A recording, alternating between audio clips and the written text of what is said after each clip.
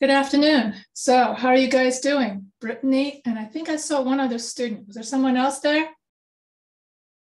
Oh, that's right. I know there's a Brittany that can't respond because she's in a public place. Okay.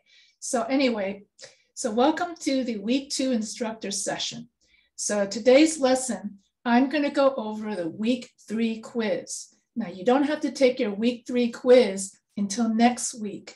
Also, you don't have to do your week 3 forum until next week. This week, we're in week 2. And so the only thing due this week is your week 2 pre-writing outline. And so on Sunday, so what you're going to do is you're going to fill out the worksheet and you're going to write an outline of your paper.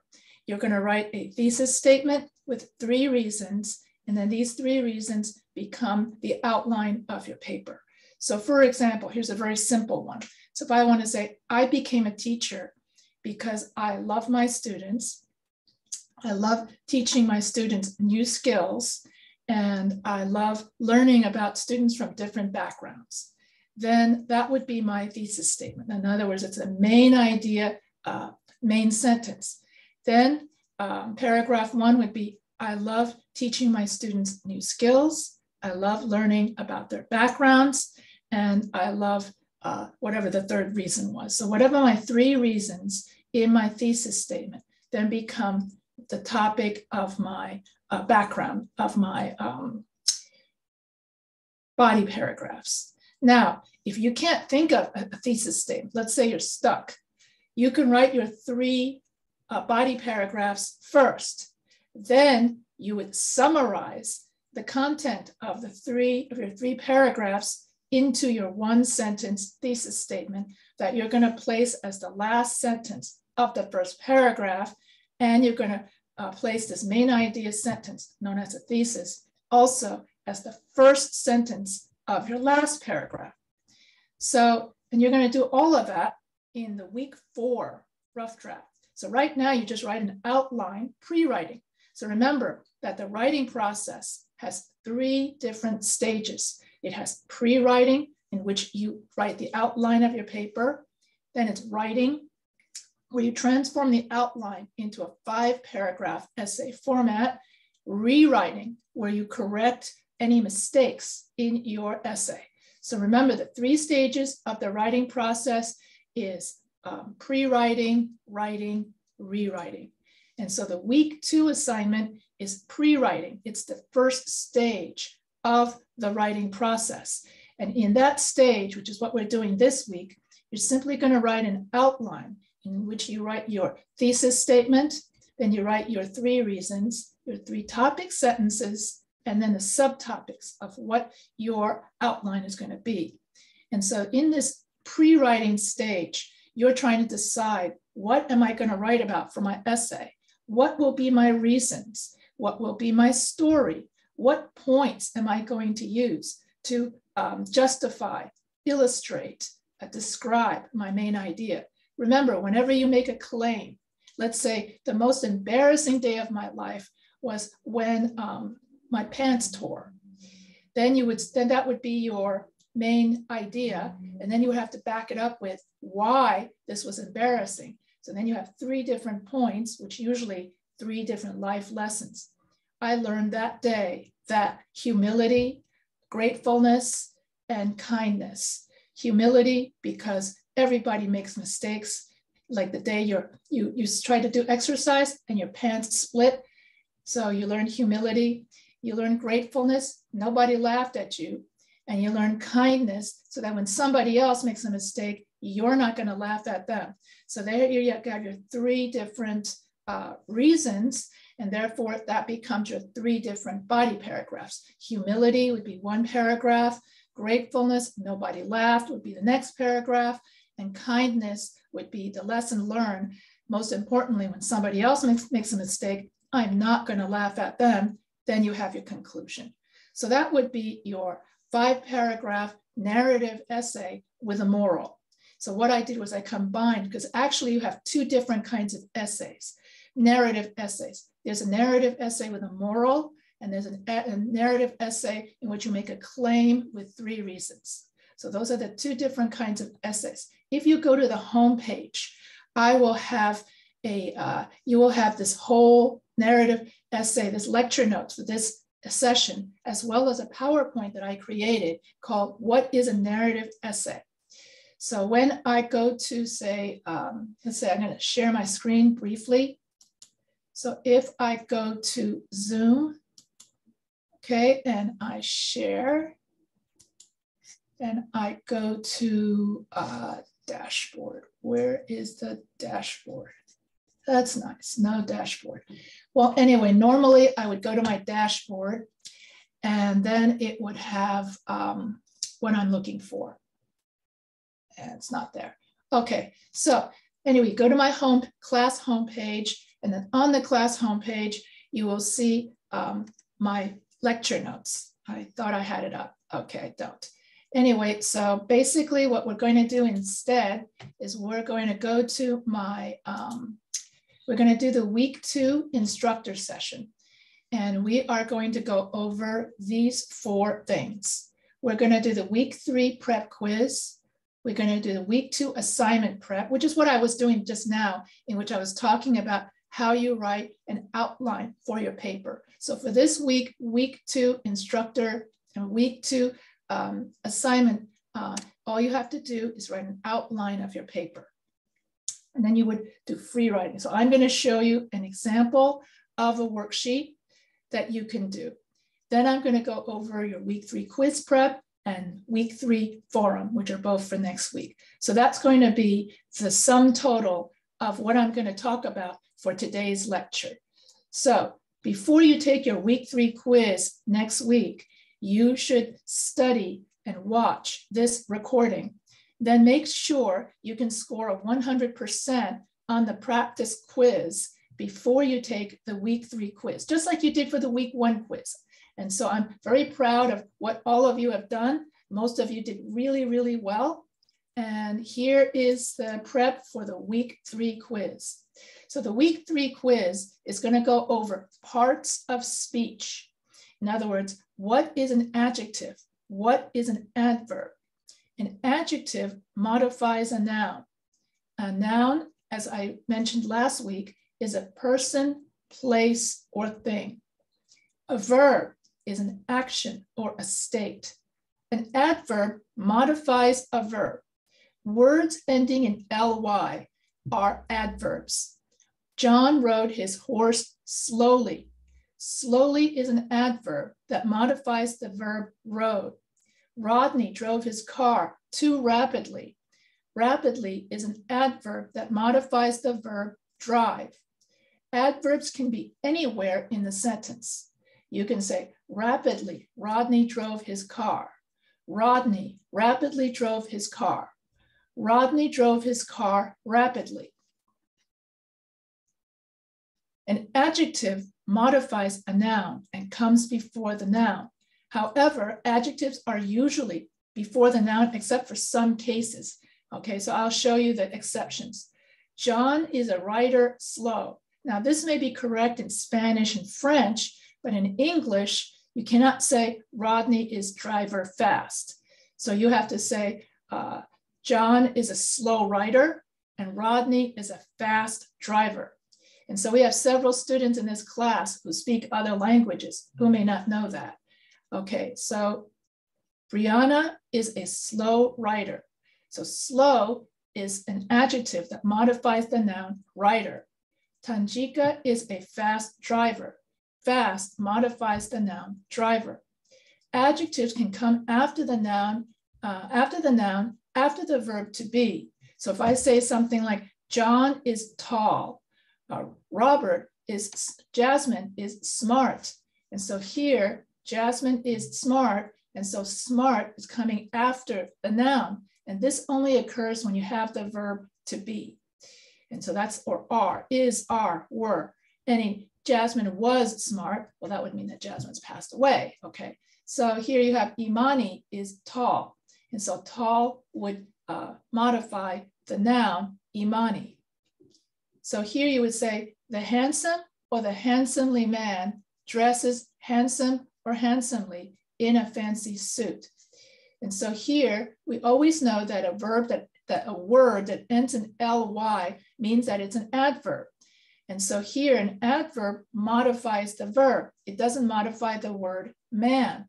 And so therefore the answer to this one is the handsome man dresses handsomely, because here handsomely, the adverb, is modifying the verb how he's dressing. Is he dressing in a sloppy manner, or is he dressing in a handsomely manner? So here you would say the handsome man dresses handsomely in a fancy suit. So this sentence illustrates how the adjective usually comes before the noun and the adverb usually comes after the verb, usually. Although, like I said before, adverbs can come anywhere in the sentence. You can say handsomely, the man dresses in a fancy suit. The handsomely handsome man dresses in a fancy suit. So anyway, so that's why that handsomely can come anywhere in the sentence. But anyway, so you know that, but normally, usually, ly always indicates an adverb, and therefore an adverb always modifies a verb. That's important to remember for your quiz. I was paid handsome or handsomely for my job. Brittany, can you speak or not? Can you unmute? Yes, ma'am. Oh, okay. So here, is it I was paid handsome or handsomely for my job? Handsomely. Handsomely, because handsomely, why is it handsomely? Although I wrote it down here. Handsomely is an, oh, go ahead. It's an adverb. That modifies job or paid? Does it modify a verb or a noun? The verb. Right. So what is the verb in this sentence?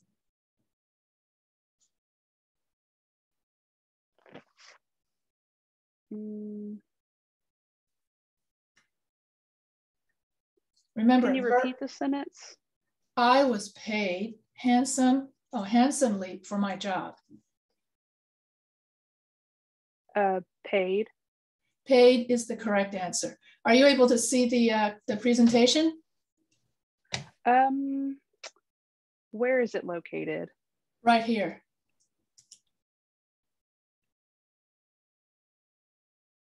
So are you able to see this presentation? No, ma'am. What I'm seeing is the internet browser with Zoom. Oh, it says you are screen sharing, and it says that, hold on. Well, yeah, there, I see all I see is your face now. Okay, and now if I go like this and this, can you see my presentation? Yes, ma'am, I can see it now. Oh, okay, I'm glad I asked, because I should, do you want me to go over it again? We didn't do very much, so luckily I caught that early. So now yes, you can ma'am, that would help. Yes, sorry about that. Okay, so no, let's do this again, because that's good for the recording too. So today we're doing the week 3 quiz, and so we're going to be doing parts of speech. So here are the parts of speech in English. You have the adjective, which modifies a noun. Noun is a person, place, or thing. A verb is an action or state. An adverb modifies a verb. Words ending in ly are adverbs. John rode his horse slowly. Slowly is an adverb that modifies the verb rode. Rodney drove his car too rapidly. Rapidly is an adverb that modifies the verb drive. Adverbs can be anywhere in the sentence. Rapidly, Rodney drove his car. Rodney rapidly drove his car. Rodney drove his car rapidly. So adjectives modify a noun, and adjectives usually come before the noun. However, adjectives are usually, and I just say that for the noun. Yeah, so when you say John is rider slow, that's incorrect in English. Rodney is driver fast. That's incorrect in English. However, this is correct in Spanish. In English, we would say Brianna is a slow rider, and slow becomes the adjective that modifies rider. Tanjika is a fast driver. Fast is the adjective that modifies driver. However, adjective can come after the noun if you have is. Jasmine is smart. Smart is an adjective that modifies the noun Jasmine. Imani is tall. And so tall is an adjective that modifies the noun Imani. In this sentence, the handsome man, here you have the adjective handsome, dresses handsomely, in which this modifies the verb dresses in a fancy suit. So the handsome man dresses handsomely in a fancy suit. I was paid handsomely for my job. Handsomely is an adverb that modifies how well I was paid. Now that you can see the presentation, this makes a lot more sense, doesn't it? Yeah. So Jaden snored loudly. Is loudly an adjective or adverb? That would be similar to your verb quiz question. Would it be an adjective or an adverb? Loudly. Adjective. Most words that end in ly tend to be are adverbs. An adverb. Yes. That's an easy thing to remember. As soon as you see ly, you know instantly it's an adverb. So that's an easy giveaway for adverbs. Now there are two kinds of pronouns. You have an object pronoun and you have a subject pronoun. And so an object pronoun is a pronoun that comes after, is a pronoun used as an object, and it replaces another, both subject and object pronouns replace another noun. And the noun that's replaced is called an antecedent. That's missing. Oh, well. So object pronouns are located after the verb. Us, him, her, them, you, me, it. So these are all used as objects after the verb. John gave me money. He gave money to me are all the same. You could say, John gave me money, he gave me money, or he gave money to me. And so here you cannot say John gave I money. So you have to use, so you got to memorize, because on the quiz, they're going to say, which is the object pronoun in this sentence? And then they're not going to underline it, and you're going to have to know that they're referring to me, okay? So you got to know us, him, her. There are a lot of people who say, John gave I money, or my friend and me went to the store, when it's supposed to be my friend and I went to the store. Because subject pronouns, while object pronouns are located after the verb, subject pronouns are located before the verb. I, he, she, they, we, you, it are all subject pronouns because these pronouns replace the subject of the sentence. They replace the noun subject, and then these pronouns replace the noun, like John gave Mary money. So if I'm gonna, John gave Yvonne money. So that would be me. So I'm gonna replace that with, instead of saying Yvonne, I would say me. And therefore here you have an object pronoun. Who are you giving it to? You're giving it to a person. So therefore it is the object of the verb. That's why this is known as an object pronoun. And so you gotta memorize this. And then you can't say me is a great dancer. You have to say, I am a great dancer. Or you can't say us is a great dancer. Although I have family in Texas who do talk like that. You have to say they are great dancers. Because when you have a pronoun before the verb, you use the subject pronoun, he, she, they, we, on, it. She gave us money. Is she an object or subject pronoun? Brittany, is she subject. An object, subject pronoun? And so she gave, what about us? Is us an object or subject pronoun? Object? Yeah, that's right. I wrote it right there. Yeah. The apples spoiled due to the humid weather. What pronoun would replace apples? Would it be they or us? Or we?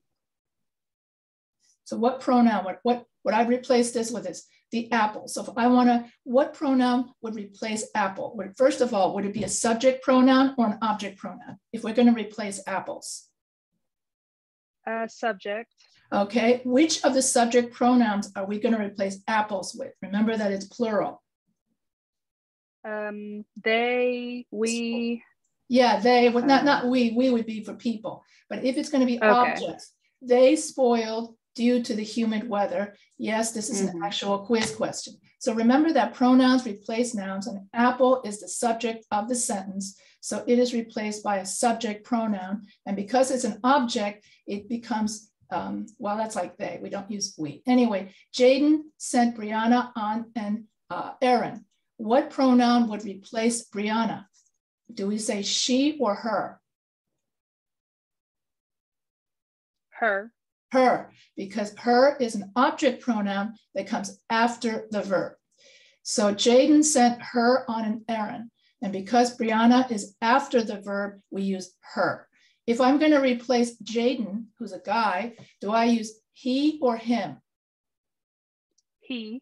He sent her on an errand, correct. So if I replace all of them, it becomes he sent her on an errand.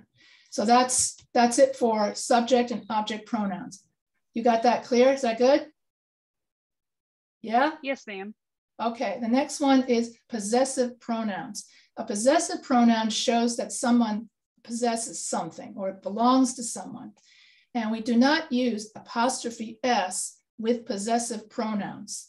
That's a different kind of pronoun. And so here you have his, hers, theirs, ours, yours, its, mine, my, his, her, their, your, its. However, if I'm going to use someone's name, John's book. So if I'm using somebody's name, then I can use apostrophe S. But if I'm not using somebody's name, if I'm not saying that it's, then you don't have to use apostrophe S. The dog wagged because it's a pronoun. If we're just talking about any kind of possession, like John's dog, that's not a pronoun. That's just a possessive adjective. So here you have a possessive pronoun in which you have to replace the noun with a pronoun. So that's why you're replacing the noun John with my, or John becomes his. And then Susan's book becomes her book. John and Mary's book becomes their book. And then Brittany's book becomes your book. And Professor H's book becomes my book. And so here we're replacing the names, just like what pronouns do, with, or the names and the antecedents with a pronoun. So that's why they're known as possessive pronouns. And so people think that you got to put an apostrophe S there. Actually, if you put an apostrophe S, that becomes it is. It's a nice day. So that's incorrect. So you have to say the dog wagged its tail. The book is theirs. There's no such, theirs actually would mean there is. And then we don't use this kind of there for there is anyway, because when you use apostrophe S, you use it to denote some belongs to someone as in someone's name, John, Mary, Donald or something, but you don't put apostrophe S after a possessive pronoun, basically. So that is a common mistake. Instead, with a possessive pronoun, there is no S, there is no apostrophe. So that's going to be on your quiz. They're going to say, which is correct? Let me see if I can do this. They're going to have this. They're going to have something like,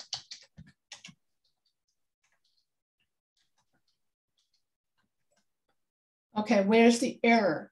And which one is correct? Is it the first one or the second one? You know, and so you would know that it's the second one, theirs, the ones without the one without the apostrophe S. And so that's the, so this one makes it wrong. And this one makes it, let's see, like this. Correct, the book is theirs. Kayla's neighbor is blind. This is his book. So that means Kayla's neighbor, John, is blind. This is his book. This book is his. And so when you just write it independently, when you write a possessive pronoun alone, then you would write this book is his. Then it comes as an independent after the sentence. And that way you don't have to write more. The dog wagged its tail. And so we don't write its, we just have ITS. My car lost its rear license plate. And once again, you just use its and not the contraction its. This book is yours. So we don't have the apostrophe S, it just becomes yours. And so here, the mayor said the task of cutting the budget was not hers, hers, hers. And it becomes hers. You don't put the apostrophe after, you don't put the apostrophe in between. This book of his and his is boring. And he is becomes, he's becomes he is, it becomes a contraction. So we don't put it over here. The book of his is boring. Or you could say his book is boring. There is a pronoun, oh, this car is theirs. And so you cannot have, it would be wrong to say something like, I don't know if I did this already, or if I'm repeating it. There, well, this car is theirs. Oh my gosh, I just did that, didn't I? Oh boy, am I getting, yeah, because I just wrote down here, is this correct or incorrect? This car is theirs. And of course, this gives it away. On the quiz, you're not going to have this little squiggly red line. But anyway, but when you're doing your essay and you have your grammar check on, if you see a little red line in your essay, that means that you made a mistake. That's why it's good to have grammar check on in your Microsoft Word. That's a totally different topic. But so this is incorrect and this is correct because there's no apostrophe S. There is a car in the garage. Their car is red. You cannot say there is a car in the garage, there's a car in the garage, or this car is theirs. Okay, so theirs. Why are these wrong? What is the correct, how would I correct it? Although I think I got one of that. Why isn't the first one wrong? Brittany, how would I? It's the wrong there. It should be T-H-E-R-E. Yes, that's correct. Why is this one has two mistakes? It just adds on to it. What? Same thing, except there should be no apostrophe.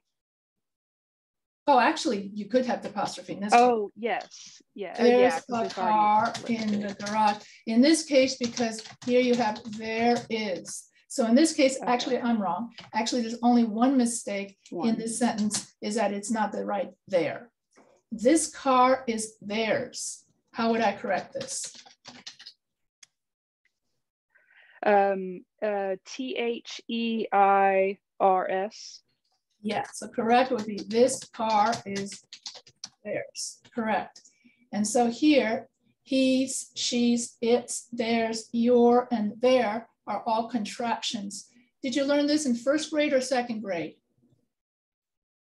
Or third grade? Which do you remember? I don't remember. Actually, this, I'm not sure that I truly learned it altogether. I've not been a very good student in English.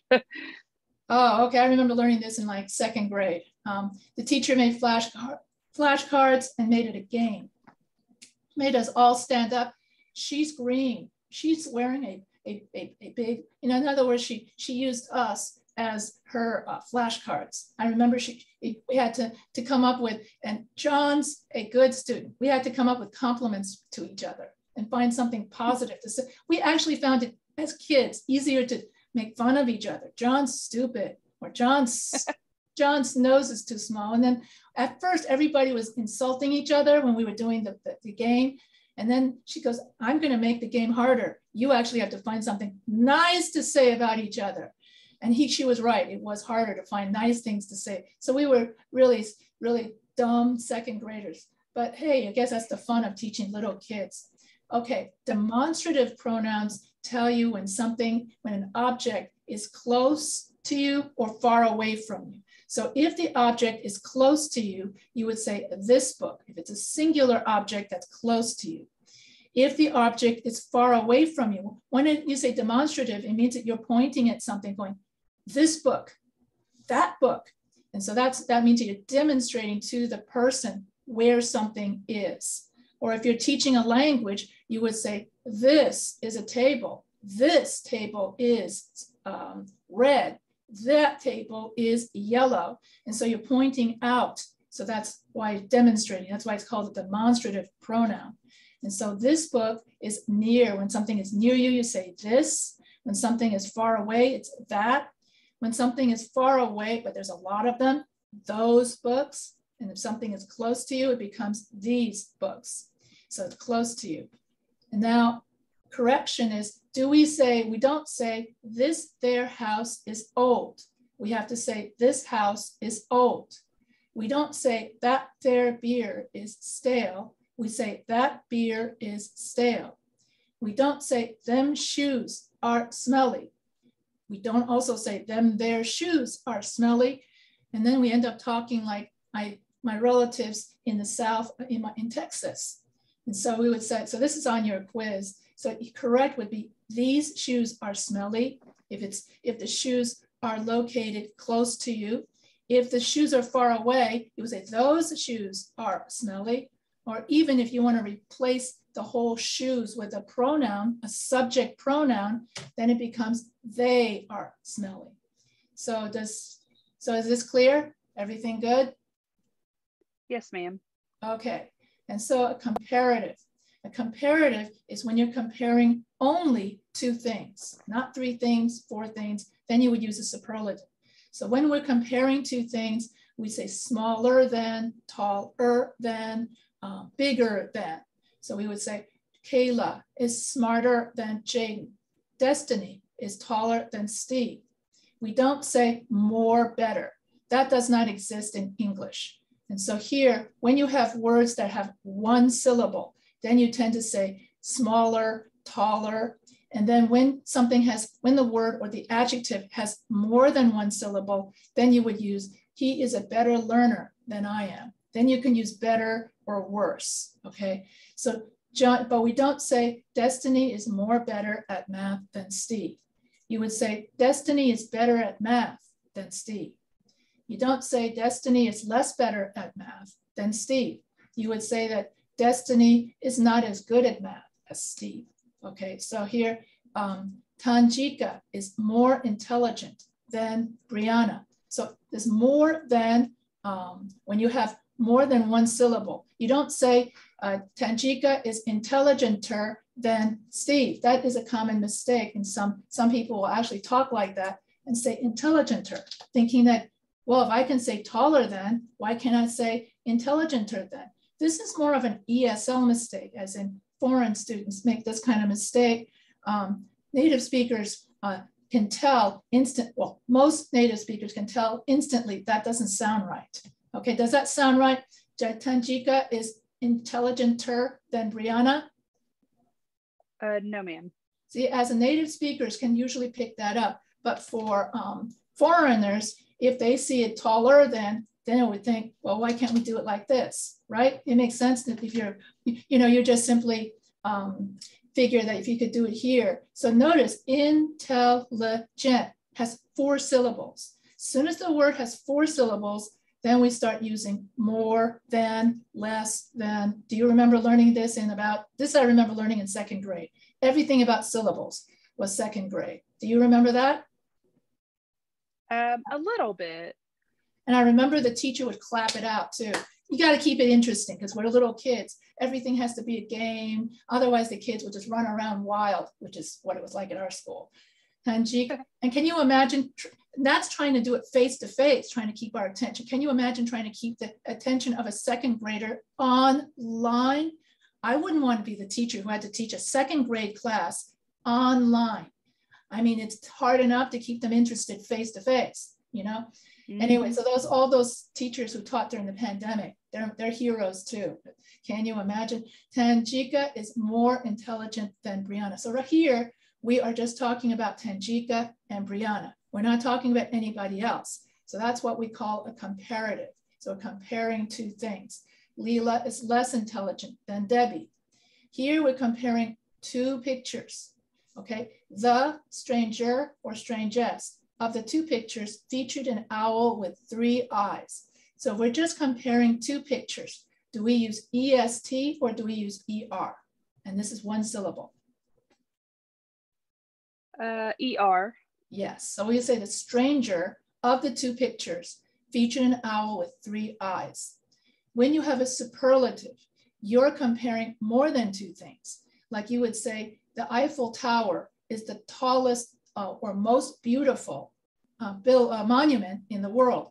Beautiful. So once you get more than 1 syllable, it becomes MOST, or most or least, okay? Most beautiful, least beautiful in the world.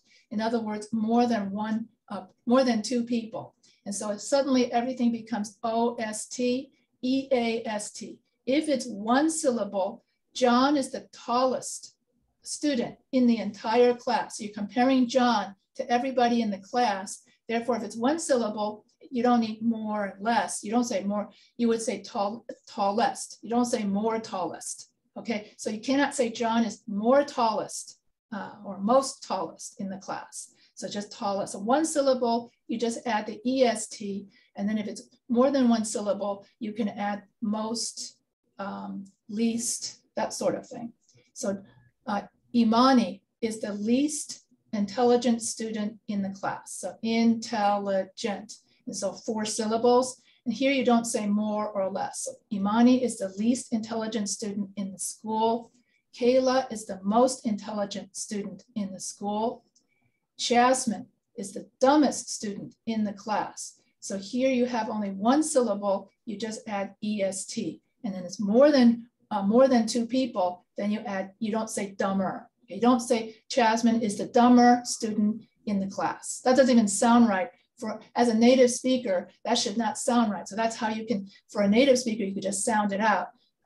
ESL students have to just memorize the rule. They don't have that natural, unless they've been in the United States for many, many, many years, then they too can acquire the native, the ability to sound it out. But that requires many years of being in this country.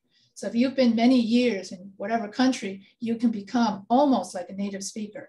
Do you speak any other languages, Brittany? No, ma'am. Oh, well, have you ever thought of learning another language? Possibly. If I have the time, maybe one day. Which language would that be? Probably Spanish, just because it would be the most beneficial in this country. Yeah, in Spanish, it's el más inteligente estudiante en la escuela.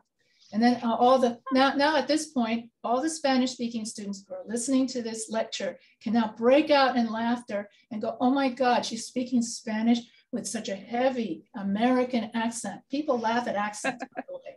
Oh, that's ah, ha, ha, ha. Oh, okay, she's the English teacher. Okay, we can't laugh at the teacher. We gotta behave ourselves, that sort of thing. So I just gave somebody, a Spanish speaker, a laugh. Anyway, so they have the same thing in Spanish.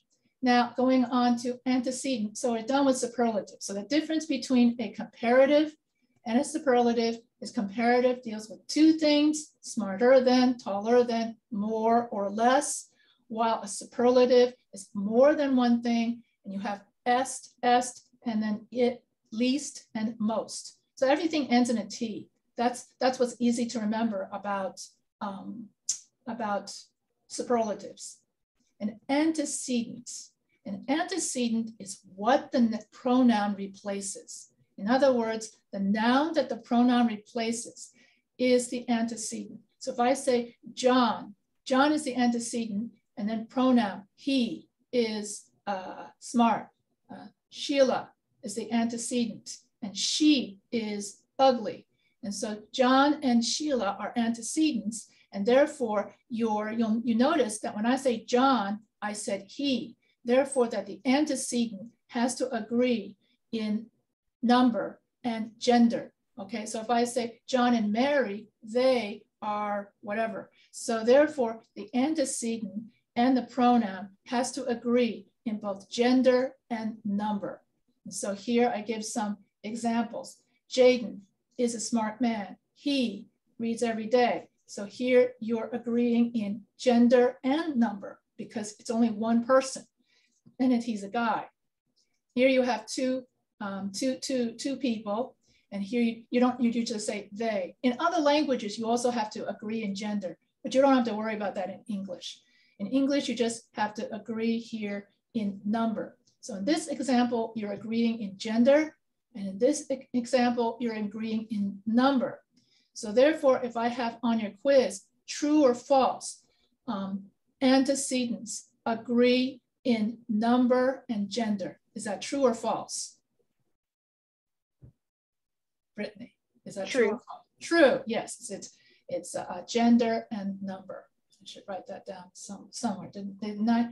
Okay, after a comparative, you have a subject pronoun.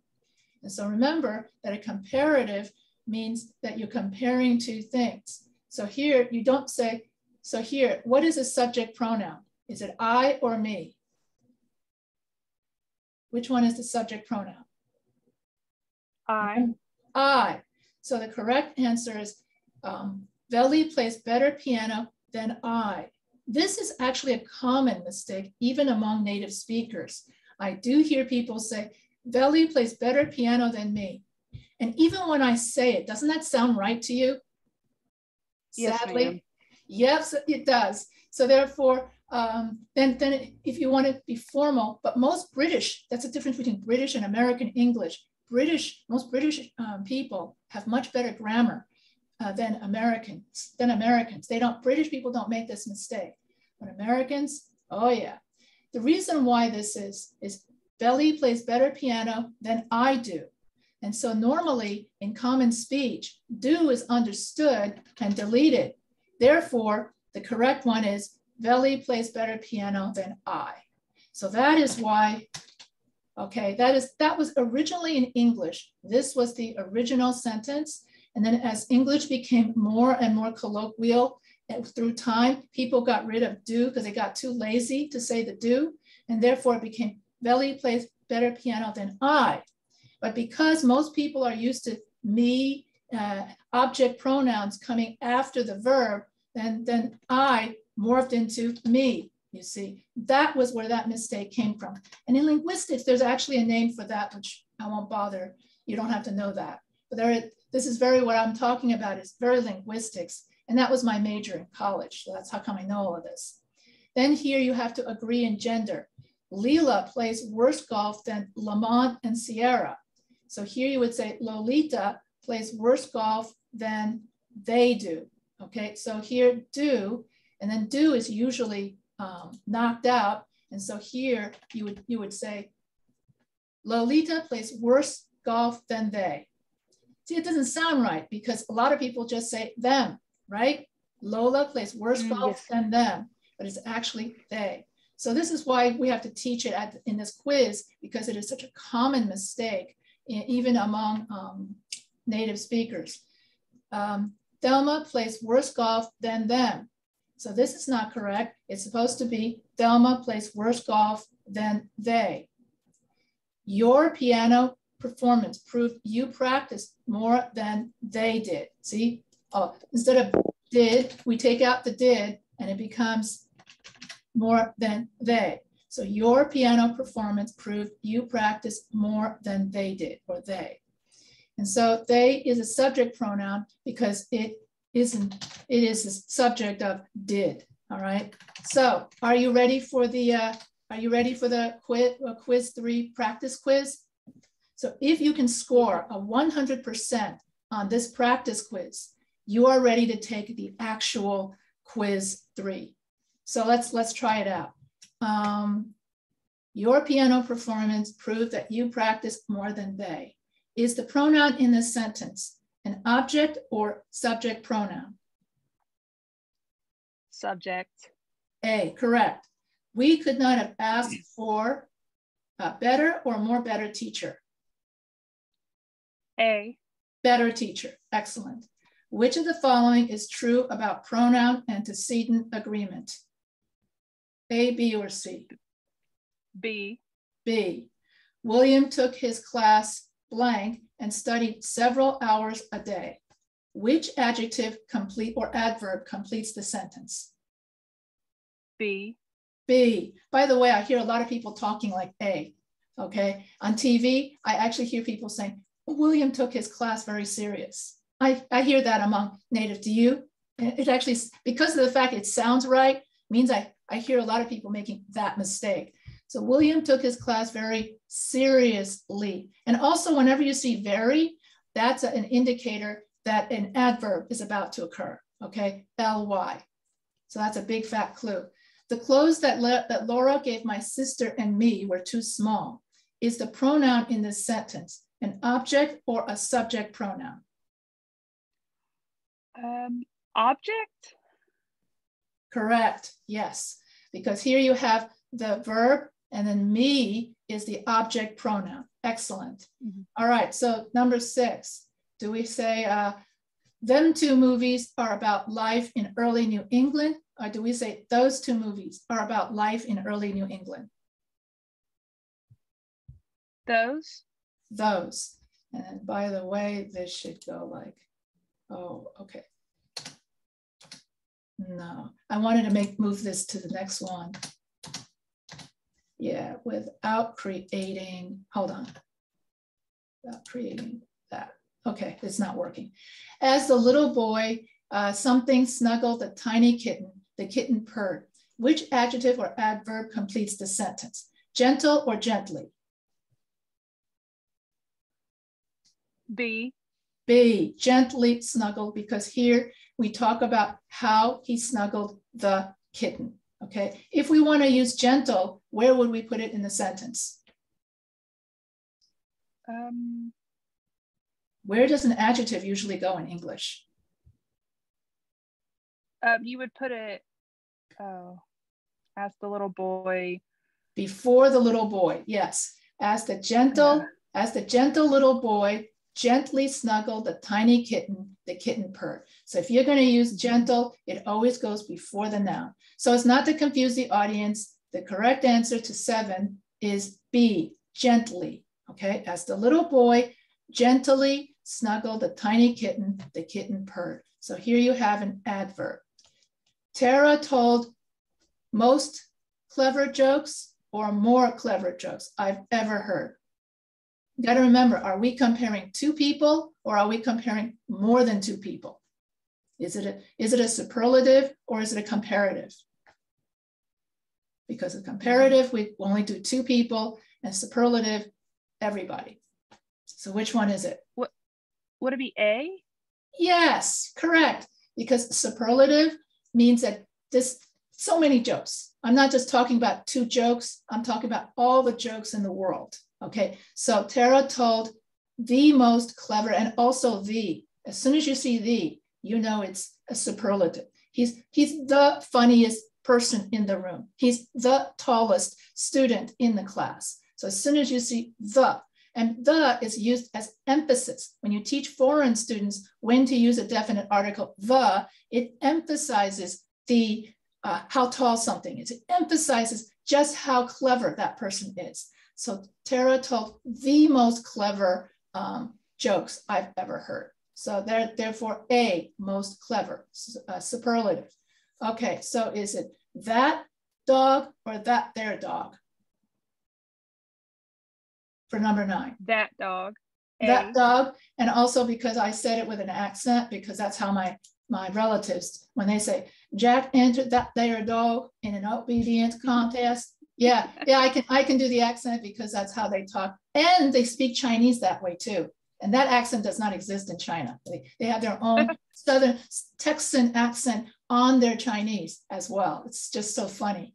What part of speech is there? Is there a noun, adjective, or pronoun? Adjective? No. Noun? Pronoun. Just by elimination, pronoun. So if I have Pronoun. there is a possessive pronoun, like their clothes, their books, their wallet. So whose wallet is it? It's their wallet. That sort of, and then there replaces John and Judy lost their wallet. Their wallet was stolen. Therefore, there is a possessive pronoun that replaces John and Judy, the antecedent. You got that? Yeah? Okay. Yes, ma'am. He knocked on the door. What part of speech is the underlined term? Is it a pronoun, a noun, or a verb? B? Technically it's correct, but what is a more correct answer than B? A. A, yes. It is true that a pronoun is a kind of noun, but technically he, if I want to say John knocked on the door, that would be a noun. And then something that replaces a noun, pronoun, would be he, she, they. What kind of pronoun is this? Subject or object pronoun? that would be Right. object. Comes before the verb. When something comes before the verb, it's a subject pronoun. When something comes after the pronoun, it's an object pronoun. So he, she, they, we, that's all coming before the verb because it's replacing the subject. It's replacing John. John knocked on the door, he. That's why it's known as a subject pronoun. Anyway, leave blank keys out on the coffee table. They seem to like this one. I think this is aimed at a certain dialect of the country. Yeah, I'm serious. There's a whole section of the country who talks like that. That's why they have so many of these. But back in the Northeast, you don't really hear that as much. That's why back in the North, like New York, with New Yorkers, it's just their accent, coffee, coffee, it's coffee, coffee. So do we say leave them keys out on the coffee table? Coffee table, actually. Or leave those keys on the coffee table, which is correct? Which is the B. correct? B, yes. So are those chairs theirs, or theirs? B. B. Do we say, see, once again, they do so many of these. This is so easy for Yanks. Them two movies or those two movies? Those two movies. I remember I visited my brother in Atlanta. Down there, everyone said, y'all, y'all. So when I came back to California to teach English, and I said to my students, y'all understand what I just said? And they all looked at me like, oh my God, you just said something ungrammatical. Because in California, instantly, y'all is seen as so rustic or something. Whereas in Atlanta, it's just a term of speech. I discovered that my car had somehow lost its rear license plate. So what is the correct possessive pronoun for this sentence? B. B. The apples spoiled due to the humidity. Do we say they, their, or them to replace apples? They. They. That's a subject pronoun. Okay. Once again, it's the same thing. What is the correct demonstrative pronoun for this sentence? Is it this? B. B. Okay. And then we just did this one. The blank of the two pictures featured an owl with 3 eyes. Which adjective or adverb completes the sentence? B. B. Yes, because we have a comparative. So when I have to explain this for the people watching the video. So it's a comparative, and that's why we use, we're comparing 2 pictures. And then the fact that the owl has 3 eyes has nothing to do with it, okay? So you're comparing the 2 pictures, so we say stranger. So you got that right. Now, do you want to do some more practice of the quiz? Yes, no? It's up to you. I think I have it. Okay, so I will skip over this. You can practice it on your own. So for the people, see now you can hear can you hear the car going? Yes. Okay. Yeah, can you imagine technology? It's all the way in California, you're hearing it. Where are you located? I'm in Tennessee. So there in Tennessee, you're hearing a car go off in California. The wonders of technology, right? Yes. All right. Oh, in Tennessee, you hear a lot of people say this, their car, that, them books. Oh, yes. And I'm actually from Texas, so I'm very familiar. You keep saying that. Oh my God. Yeah, because every time I see this, there, that, I just think about them constantly. And I can't help it. So we're going to move on to something else. And to all the people who are watching this, you can do this, and then all of the answers are over here. And if you want a one-on-one with me, you can always email me. It has to be before Wednesday, of course. And that way, for instance, for next Wednesday, if you're still having trouble with the week 3 practice, then as part of next Wednesday's lecture, I can go over this week 3 prep again, since it's not due until not this Sunday, but the Sunday after next.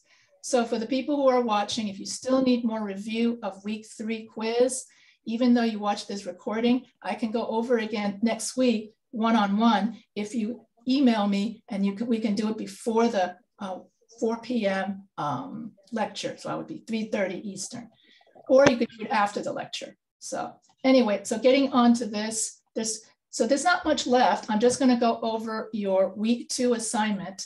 Your week 2 assignment has to do with the writing process. So when you write any paper, there are 3 stages. This is what I was talking about earlier. Here you have pre-writing, where you write an outline of your paper. And then here you have, then that's the first stage. That's week 2 assignment. Then you have writing, in which you transform that outline into a 5-paragraph essay format. That would be your week 4 rough draft assignment. Then you have post-writing, which is rewriting, and that would be your week 5 and 6 assignment, where you revise and proofread your essay. And then we have peer review, and everybody corrects and everyone's paper. So that's week 5 and 6.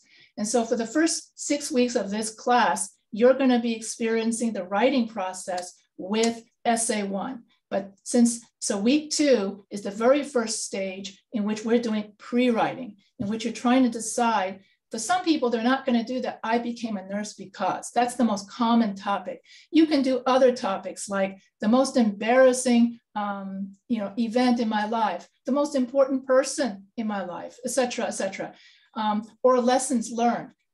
Somebody just wrote, getting married at an early age is really good. It's really good for a person because, and then she wrote her 3 life lessons of why she thinks that being married young made her a more mature person, or being a mother is a very rewarding experience because her 3 reasons. So you can have many different reasons. And then all you have to do for your pre-writing is just to write that outline and then to tell me what you're going to write about. And then in week 4, we'll transform that outline into a rough draft. And so here is an example of your worksheet, okay? And so you can either just write out the outline in classic outline format.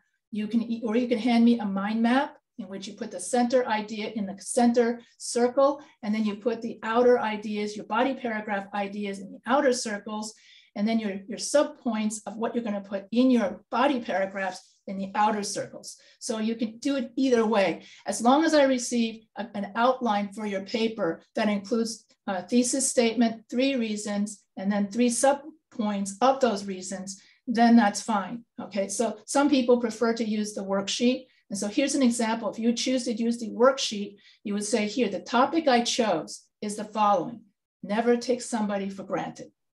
And so here you have and there are 2 kinds of, so a student also asked me, what if I wanted a story with a moral, or do I want to write an essay with the 3 reasons? And I said, you can do either one. There are 2 kinds of narratives that you can write. You can write something with a moral, such as never take somebody for granted.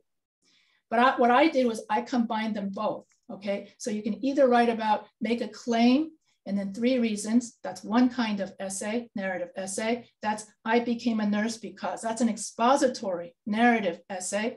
Or you could just write a narrative story narrative essay in which you write the moral of the story. The moral of the story. So I combined it into both. And so in this example, I meshed the 2 kinds together, and you have life lessons and reasons all together as one narrative essay. And if you're confused with what I just said, I can give another example. Did I just say too much when I talked about 2 different kinds of narrative essays? Did you get that? No, ma'am. Oh, okay. I did. So here you have the moral of this is never take somebody for granted. And then my working thesis is to avoid taking somebody for granted, one should give that loved one love, time, and appreciation. And so you can, for your parallel structure, for your thesis statement, you can have, did I just do that? Okay. You can have adjective, adjective, and adjective for your thesis statement, for your 3 reasons. You don't have to have sentence, sentence, sentence. And of course, the most common one is sentence, sentence, and sentence. In other words, I became a nurse because I love people, I get along with people, and I want a job with steady benefits. Here you would have semicolon, semicolon, semicolon. And then when you write that all with the semicolon, that makes it one sentence, one thesis statement, and makes it with parallel structure. You don't mix and match. You don't say, to avoid taking a loved one for granted, one should give love, one should have nice time and appreciate. You don't mix and match. Either adjective, adjective, adjective, or sentence, sentence, sentence, and then this becomes parallel structure. Okay, we don't mix and match. That is also a common mistake. Or you can say adjective, noun, and adjective, noun. Martin Luther King was a great activist because he was a smart priest. He was a smart minister, an educated college man, and a very active activist. So here I had adjective, noun, college man, educated man. And so here you have adjective, noun, adjective, noun, adjective, noun. So you can have your three reasons. There's so many combinations for parallel structure. That's a different lecture. So I'm just going to give you three examples. And in this one, it's love, time, and appreciation. And so that becomes your body paragraph, love, time, and appreciation. If you're going to write about your life lessons, life lesson 1, life lesson 2, I learned by almost drowning in a pool, I learned these three life lessons. I learned to appreciate life.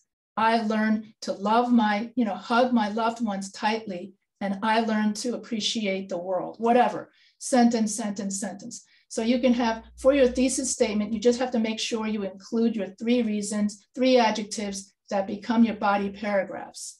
Then here, one never knows, describe the main point or moral of your narrative. And that's the same as a thesis statement. One never knows how long anybody will live. Therefore, one should never take loved one for granted. To avoid taking one, this is the same thing as your thesis statement. Then you're going to write one paragraph on how you're going to show love, and then how you're going to show appreciation, and how you're going to show them time. So these same three reasons become paragraph 2, paragraph 3, paragraph 4, and you're going to write 5 sentences. This is where you write your stories, okay? If you're wondering, but this is a narrative. And so yes, you can write a narrative story about how you showed love to a loved one. So I could say, I showed love to my mother, or my mother showed love to me when I was a little girl. She used to, we didn't have seat belts back then because it hadn't been invented yet. So if you were a small child in a car, my mother would hold me in her arms as I would fall asleep. I actually prefer that better than seat belts, because then the parents are forced to hold you to keep you from bouncing around the car. But anyway, so that would be, she showed me love, but I showed her love was when she got old and I had to take care of her in return because she forgot everything. And I had to remind her how to, I had to do everything. I was like a caregiver for her. So I showed her love. And then I give them time, which means that I had to give up a lot of time in my life in order to take care of her and then appreciate all they did for me. Then that would be a story from your childhood. When I was young, my mother gave up, I guess, she went back to school. She was going to get a BA and in accounting. Normally it takes someone 4 years to get a BA in accounting. It took my mother 10 years to get her BA in accounting because she was taking care of me, my brother, and a few cousins. And so, so it took her longer to go up her career path because, and I remember I was stupid enough to ask my mother, I was little, I said, well, if a BA takes only 4 years for everybody else, why did it take you 10 years, mommy? I got spanked for saying something that stupid. But anyway, so I show them my appreciation for all they do for me. So this would be, you list your sub reasons, your sub points. Why did you choose this subject?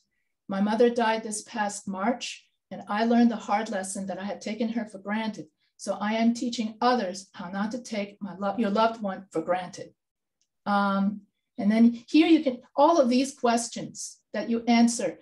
Then when you write your thesis statement in your rough draft, then after you write your introduction paragraph is going to have your hook, your 5-sentence origin story, and then your thesis statement. And so these questions, when you do your week 4 rough draft, the answers to these questions you can use before your thesis statement when you write your intro. In other words, why is this thesis statement so important?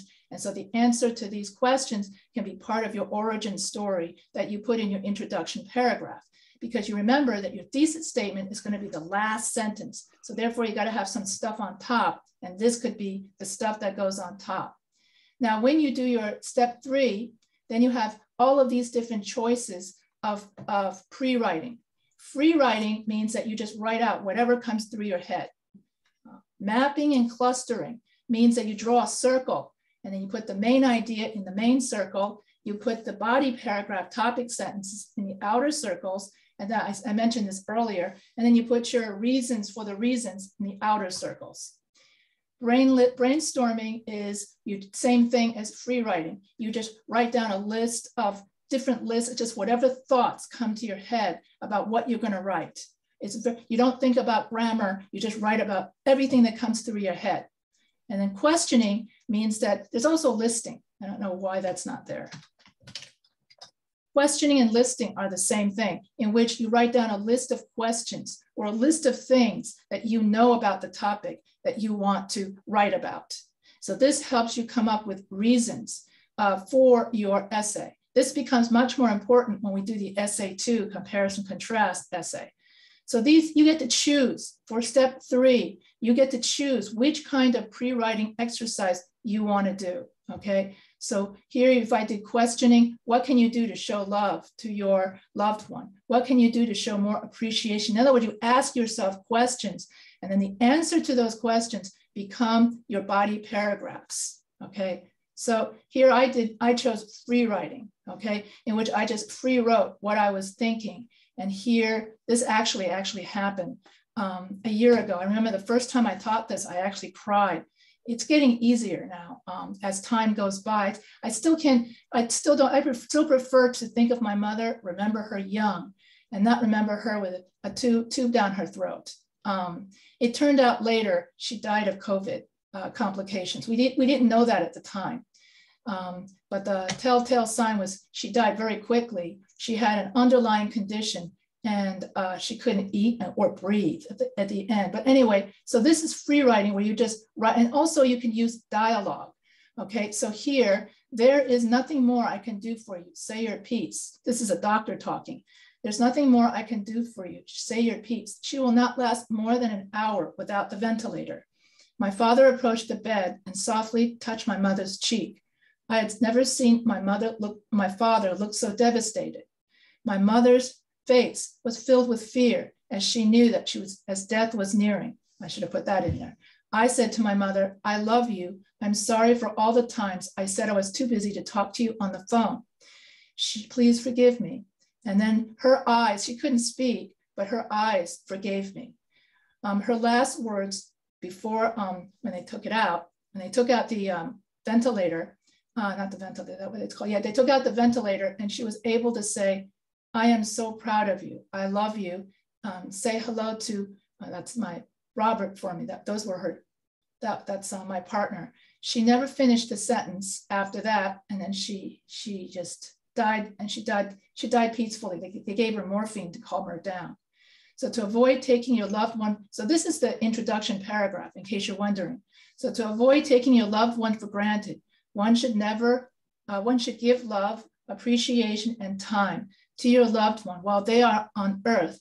Because here I made a mistake. You never say you, because one never knows how long they have on earth. So always replace all your you, unless the you is inside a dialogue, you can use you, but you cannot say you outside of a dialogue. You have to replace it with a person, a person's, or one, because that sounds more professional.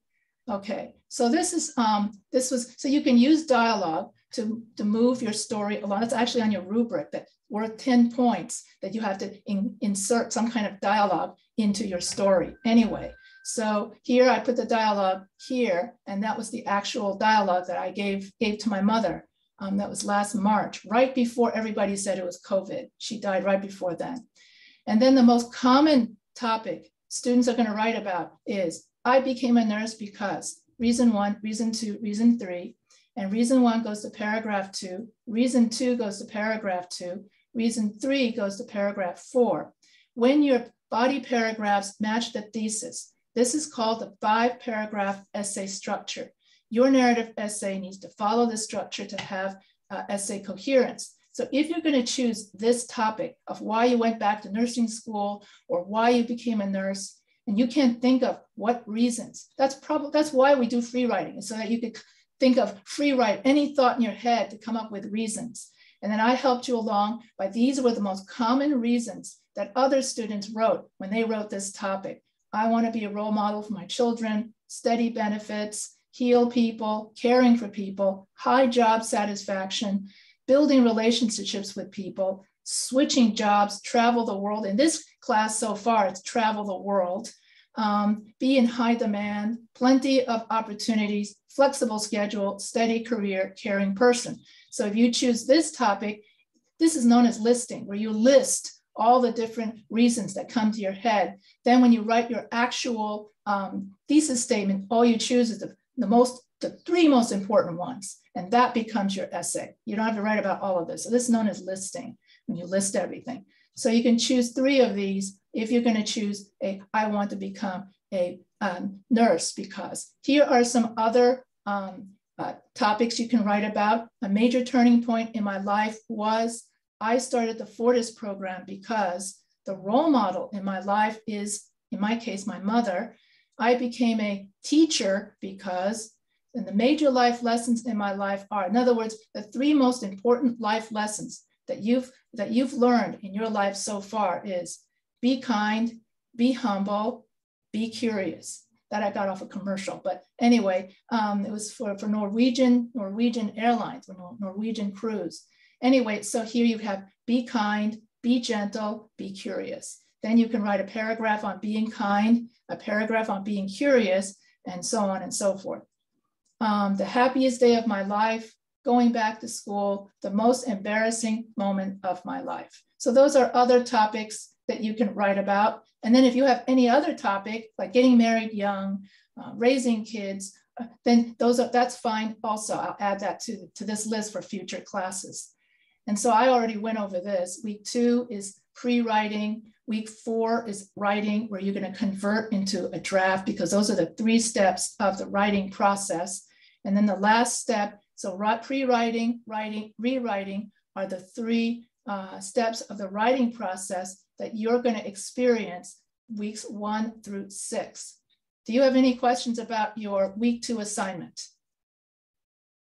No, ma'am. Good. For the week 3 forum, you're going to be adding description. In other words, you're going to practice using descriptive language. And so I already have somebody, I think, who posted something. She wrote a really good one. But basically what you're going to do is you're going to have people, you're going to describe a food. And then you're not going to tell people what that food is. We have to guess from your description what that food is. In this way, you appeal to all 5 senses. And in this way, you practice using descriptive language. And so here is an example. I have a warm crust. On my crust are tomato sauce, cheese, and many toppings, such as pepperoni, anchovies, and meat. I come in many styles, such as New York, California, Hawaiian style. In Hawaii, they put pineapples on my crust. People love to eat me at football games, especially during the Super Bowl, where I am quite popular and delicious. I come from Italy originally. What food am I? And that's going to be your initial post due before Wednesday of week 3. In other words, before Wednesday of next week. So you don't have to worry about this week. All you have to do for this week is just your outline. So you don't have to go ahead. Otherwise, you're going to have nobody post to you for like a week, okay, if you do it this week. So then once you post your initial post of this, you're going to try to guess. You're going to try to guess other people's posts. So other people's posts, are you a hot dog? Are you a hamburger? Yeah, I know, my voice went away. Are you a pizza? And so here you're going to guess other people. And if somebody guesses yours correctly, let's say someone says, is it a pizza? You're going to say, yes, that's correct, Angela. and stuff like that. And if someone guesses close, you give them more hints. That's basically, that's it. So it's a food game. And so that's what you're going to do for the week 3 for the week 3 forum. So that would be pretty much, I am long and thin like a pencil. I am made of beef. I come between 2 buns. In New York, people often put sauerkraut on me. Some put relish, mustard, or ketchup on me. Nathan's makes a delicious version of me. Oscar Mayer does too. People eat me when they go to baseball games. I do not bark. I am much more popular than McDonald's quarter pounder. Some call me junk food.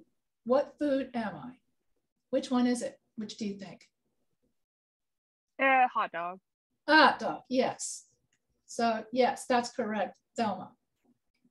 So here you get the idea. This is a fun game, and you're going to have fun, and you're going to then smell, sight, taste, hearing, and touch. And then you want the reader to experience what you describe. And this is the essence of descriptive language. Now, the rest of this lecture will just go over the different parts of a paragraph, which has a topic sentence, supporting sentence, and supporting sentences. And it's going to go over the different parts of your introduction paragraph, your conclusion paragraph. So your introduction has a hook, which grabs the reader's attention. Background information, that's your 5-sentence origin story, where you're going to place 5 sentences of why this topic is important. And then your very last sentence, this is for week 4, when you do your rough draft and you turn everything into a paragraph, this will be for your week 4 rough draft. And then the reason why it's an upside down triangle is as it gets farther and farther down, the information becomes more and more important and becomes from general to specific. When you write your summary conclusion paragraph, you write your thesis statement as the first sentence of the last paragraph, then you summarize the paper and everything becomes less and less important. So it's the opposite. So when you write your week 4 rough draft, you can, this will be your introduction and your conclusion paragraph. And your body paragraphs simply have to match your thesis statement, which is what I had the example. And I believe that's it. So I cut this really, really short. And I don't know if I went to, and then for people who are watching on video, I'm going to have to tell them to go 12 minutes in, because it took us 12 minutes for me to realize that this screen wasn't showing. About 12 minutes, right? Because I looked at the clock and I said, okay, 1:12. Therefore, that's 1:12 my time. So that means if people wait 12 minutes, I'm going to have to play this in 12 minutes in to see what the numbers are. And that would be when this lecture actually really starts, is 12 minutes in, I think. So yeah, so everybody who's watching this video, you have to be patient, because eventually I do get to, I'll write that in the whatchamacallit, 12 minutes in, and that's when this video actually starts. And that's it. You're not going to get that. That's just for, so do you have any questions? And if you are ready, you could probably take the quiz right now, because you scored 100% on your practice quiz. And so for each person, you should also practice, watch this. And also I have a week 3 quiz video on my homepage, and I have the week 3 quiz PowerPoint on the homepage. Those are read only, you can't download it. And I will download a hard copy if you, I think I already downloaded a hard copy off the top of my head. If not, I will be doing it after this lecture. So go to your email, and I will download a copy of this lecture. And I think I might have already done so. And I will also download a copy of the PowerPoint that you see that's only readable online. And then you got to study all of this, get it 100% on your practice quiz, then you take your actual quiz, and then you get a really good grade. And that about sums up this week's, let me see, stop share. Yeah, that about sums up this week's lecture. And I hope that, and so as I was saying, I hope everybody just watches this 12 minutes in, because right after I give my speech, in the very beginning, I give this speech, that's fine. Then you got to wait 12 minutes before finally, oh, she finally realizes she's not visible. Brittany, if you hadn't told me that you couldn't see it, I would have gone this entire lecture without realizing that you weren't seeing. So, you know, so that means that one thing I've got to tell because I'm mentoring a junior faculty, always ask if people can see what you're sharing. Whenever I go to someone else's webinar, the first thing people ask, the host would ask, can you hear me? Can you see my file? Have you ever gone to someone else's Zoom and they ask that at first? Yes, ma'am. Yeah, so now I gotta do the same. Otherwise, you're gonna give your, I remember one time I attended a webinar and we just sat there and he didn't realize we weren't looking at his PowerPoint until he started asking questions, just like I did. And he goes, John, what do you think of such and such a PowerPoint slide? And finally, somebody said, well, you see, we haven't been able to see your PowerPoint for the past 10 minutes. Ah, the host all freaked. That was really funny, the freak out look on his face. He had to start over. So I just made the same mistake. We were sitting there going, I wonder when he's going to realize his PowerPoint's not showing. Another time, it was, I wonder when he's going to realize we can't hear him. That was a different one. We just sat there. When is he going to ask us, can you hear me? Because you're supposed to ask that in the beginning. So anyway, I made the same mistake as those freaked out hosts as well, because I assumed everybody could see everything. So anyway, so when you give a presentation, that's a good point. When you give an oral presentation, Zoom or a webinar, you always have to ask, and this is something I'm learning now, can you hear me? Can you see the file I'm sharing? First, before you start rambling on. That's a lesson learned. See, life lesson learned. I can actually write an essay about this. 3 lessons I learned from today's lecture. Yeah. Anyway, if you have no more questions, I can end this lecture. And do you have any other questions? No, ma'am. Okay, then I'll see you hopefully next week. I don't think I'm doing a quiz prep lecture. Next week, I think is writing for nurses. I think that's next week's topic off the top of my head. So academic writing for nurses, I think is week 3. Yeah, so if you want to know what it's like to write, I believe that's what it is off the top of my head. I have to look at my chart but anyway, I hope to see you next week. And if you have any questions, you can always email me, okay? Yes, ma'am. Okay, see you next week. Thank you. You're welcome.